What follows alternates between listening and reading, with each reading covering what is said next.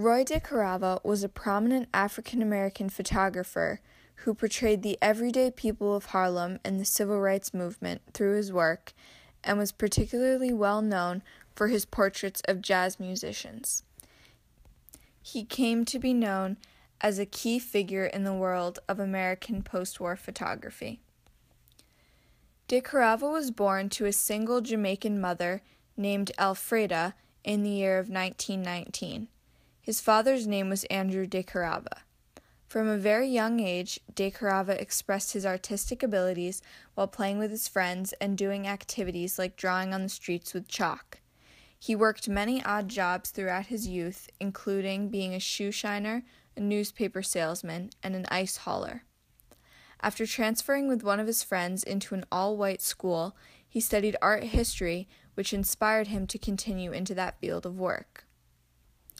After finishing his basic schooling in Harlem, Roy went on to study at the Cooper Union School of Art from 1938 to 1940, but left after only 2 years.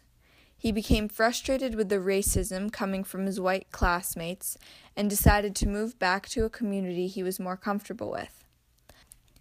He then went on to the Harlem Community Art Center, where he was a student there from 1940 to 1942.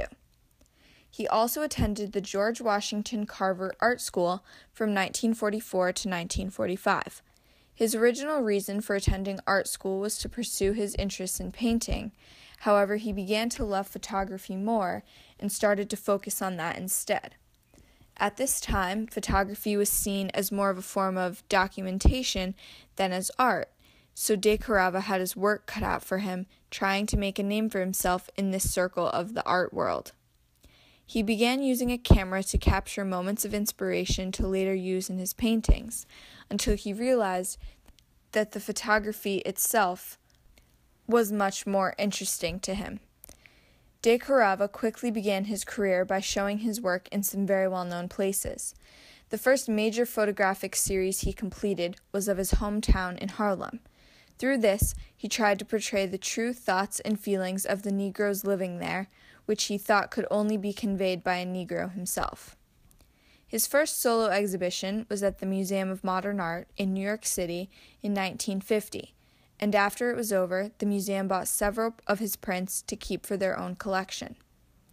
In 1952, DeCarava was the first African-American photographer to win the Guggenheim Fellowship.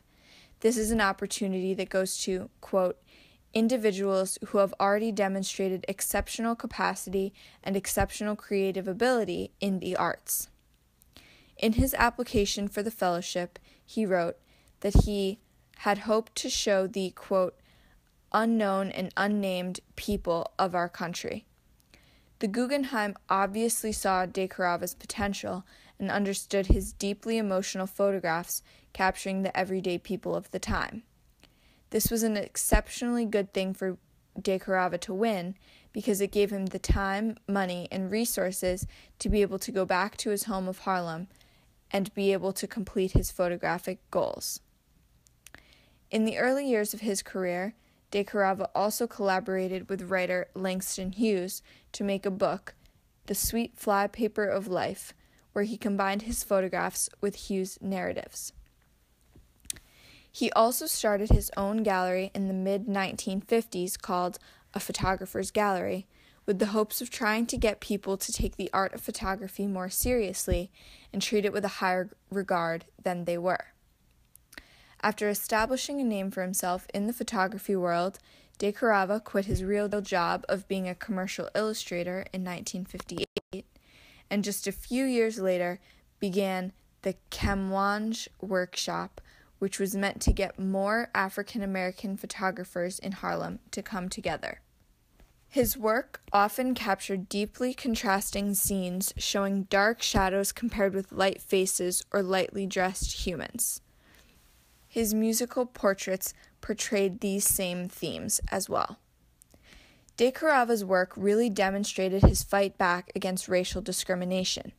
From being one of 2 black people in his high school to being singled out in his art school, DeCarava pulled from his own experiences and combined it with other people's stories to make his work that much stronger.